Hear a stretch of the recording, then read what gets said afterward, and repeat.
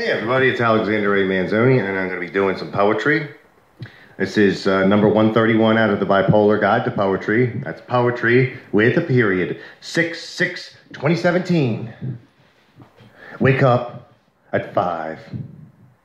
Do the dishes. And make the coffee.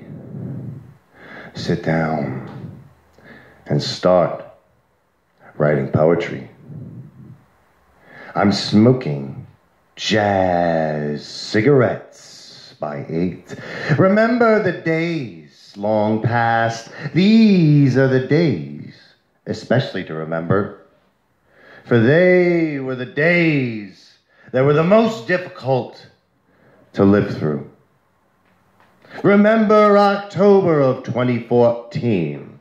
Remember September when they published your poems finally. Remember how that didn't seem to mean a goddamn thing back then in your perpetual suicidal haze. Repent, repent, and remember.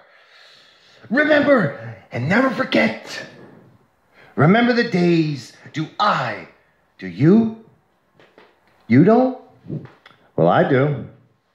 Remember the tiled travails and the persistent dragging of long blistered feet, long blistered homeless feet through the streets of Spokane, across the bridges to the north side and back again. Remember the day at the downtown Spokane library when you printed out that square paper with big bold letters that said poetry. Don't forget what you felt when you spent that last pile of nickels and dimes to complete the printing. I pinned the paper to my chest and took to the streets on a mission. I'm selling poetry. Would you like to buy a poem? People thought it was funny. Some were quite offended. More so than if I simply tried to panhandle them. But I was too proud to hold out my hand and beg, feeling that I'd rather die than lose my last lingering thread of self-respect. It was not long that day before I gave up on the selling of words on the street. Instead, I kept them myself and kept the printed paper too and hung it on my wall. About 3 years later, the poetry has still stayed with me. And I put the printed paper up on the wall of that first apartment in this city. I put it there to remind me of everything, all of the things that brought me here and protected me up to this point. Praise that I did not find myself stabbed and left for dead in my sleep. Laid out on a length of corrugated cardboard, rolled up in coats and dirty blankets under the bridge by the UGM mission. I'd lay out there and watch the happy drinkers across the river at the No Library.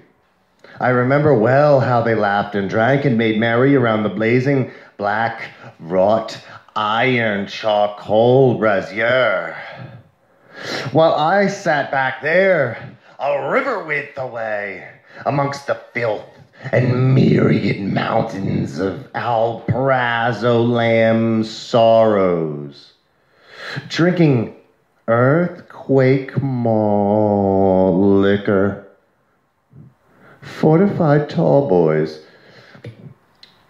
with a jumpsuited wanderer from Alabama caught in the infernal grip of methamphetamine psychosis. He sat out there for a number of nights, we sat out there for a number of nights, both together, languishing in a thickening stew of abject depression and the misery only those so lost can ever fully know to the core. One day, he left, and he never came back. My friend, gone. Like so many before him, and so many afterwards. Never forget these days. Never forget these days. These are the days that made me. These are the days that sustained my appetite for a literary feast, the likes of which the world has not yet seen and experienced.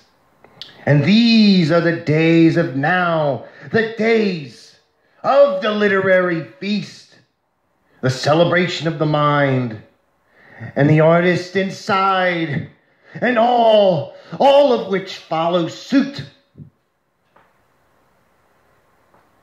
These days are coming. They are coming fastest of all. Don't blink, or you might miss it.